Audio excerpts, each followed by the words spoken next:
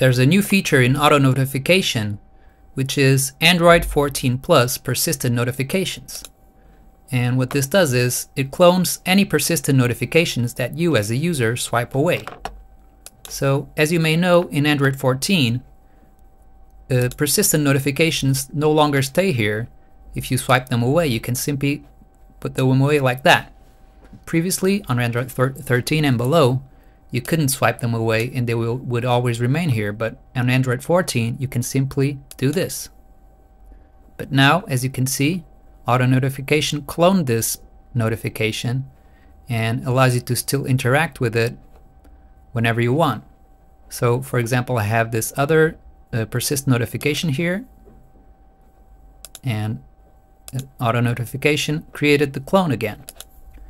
These notifications will keep their actions, so if I click this, Tasker will still be opened. If I click the other one, it'll still open the right screen for it.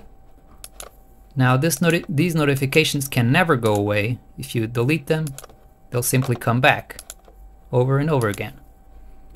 But if you really want to get rid of them, there's this helper notification here that you can click to get rid of these notifications. So for example, if I click Tasker here, you notice that the notification is gone, and now only Smart Spacer is here. If I click this, now the other notification is gone, and the helper notification is gone as well, because there are no more notifications to get rid of.